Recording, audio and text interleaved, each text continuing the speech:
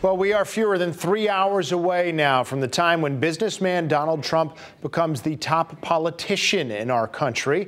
International relations expert Yvonne Davis is in Washington right now for the event. She's joining us over the phone. Yvonne, good morning. First things first, please tell us what you're seeing and hearing so far during what's certainly a unique time in Washington. Yeah, I mean, this is it's an extraordinary time when you're here during a presidential inauguration. I was a part of two under President George W. Bush, and so when it comes to traffic and excitement and protests, there's a lot going on at the same time. But what I can say to the credit of United States Security, Secret Service, and all that's happening down there, it's been pretty safe, although the news has reported a lot of protests, which will continue. And so the concern was to see if that would mar or distract what's about to take place, which is expected to be the peaceful transition of power today at around noon. And so that, yes. That is something that certainly everybody is rooting for, that this is peaceful. Talk about what you're hearing from people down there regarding the transition itself.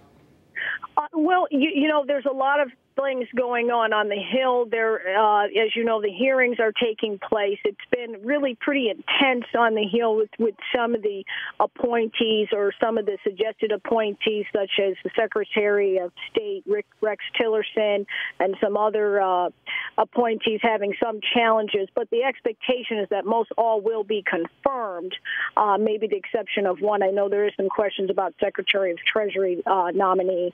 But for the most part, from the transitions team on the presidential side, there's been talks amongst a lot of journalists, whether they're online or in the mainstream or in minority media. There's been a lot of discombobulation related to that transition aspect of it. Key to the component of this is that, ironically, there will be Obama administration staff being asked to stay on board, because there's a lot of positions that just have to be filled. In the interim with Secretary-elect nominee Tillerson, the President-elect Trump has asked the State Department head to take the lead as temporary Secretary of State.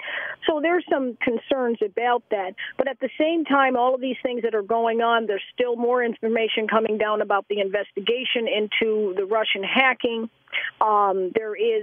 There's the international news that El Chapo was just extradited to the United States, was considered in the Obama administration sort of as a last win in terms of that situation. But for the most part, just reflecting back to what's happened, it's the 58th inaugural ball, because oftentimes people get confused between the 45th President of the United States and the 58th inaugural ball is to take place. So it will be quite busy, quite festive for those who particularly support President-elect Trump. And, of course, as you know, Tim, a lot of money's been spent, and there's been balls happening all week. I had the opportunity to actually see and be with Secretary of HUD, expected HUD Secretary of HUD, Ben Carson.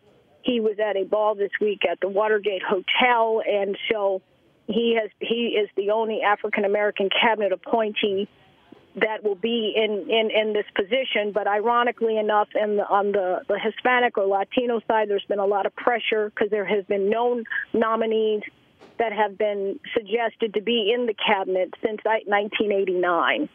Okay, that is international relations expert Yvonne Davis, live from Washington, D.C. over the phone. Yvonne, have a good time down there, and certainly we will check back with you once you get back to Connecticut.